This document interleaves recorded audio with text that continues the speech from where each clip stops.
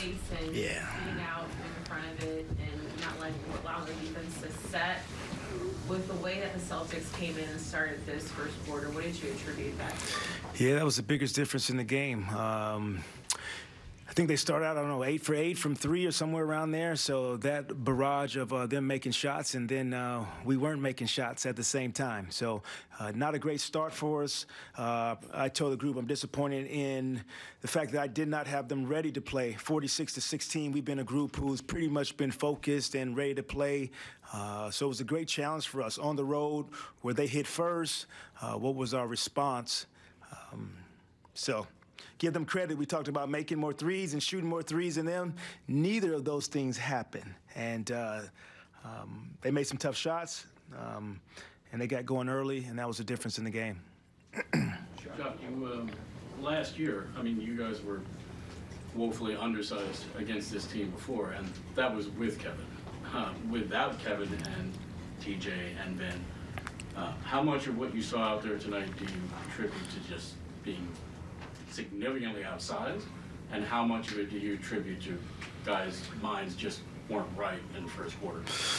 Well, I think we got hit first, and so I think it caught us off guard a little bit, being on the road. They made shots. At the same time, we had some really good looks open early. And then that becomes a mental challenge. How are you going to respond?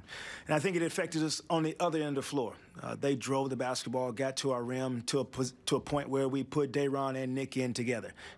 So I think that was a reflection of how they were able to drive us. Nothing that we didn't talk about before the game, the offensive rebounding, the driving component, and then being able to contest and make those threes hard. So the challenge is whoever is playing, whether we're undersized, whether we don't have the length at wing, whether we have one center and there are two centers, is to continue to take the challenge every possession of doing your responsibility. So I give Boston a lot of credit tonight. They brought it to us.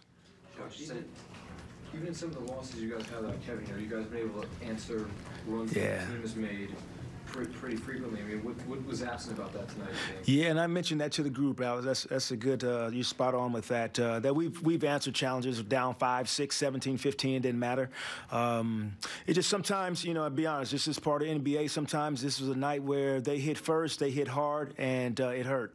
And we weren't able to get off the mat like we needed to and respond like we have in the past. So you take this one on the chin and you keep moving. Learn from it. Coach, you didn't prepare your team for this matchup. Do you mean defending the three? Do you mean getting off to a good start? Do you mean in general? Yeah, I said I was disappointed in myself. I'm always hold myself to a standard that I want to hold them to. And so 46-16, from the first quarter, I take the blame of all of it, of not having them detailed to the game plan, the discipline that it takes to get hit on the road and respond. So a little bit of everything. Jacque, I got to do my part. You mentioned several times them hitting first.